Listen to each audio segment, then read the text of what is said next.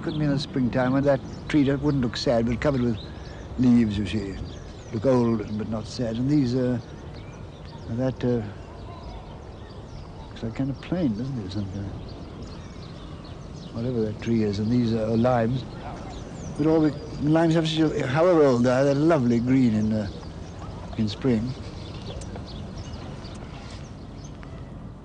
I have always, for some reason, I don't know why, been enormously attracted by trees.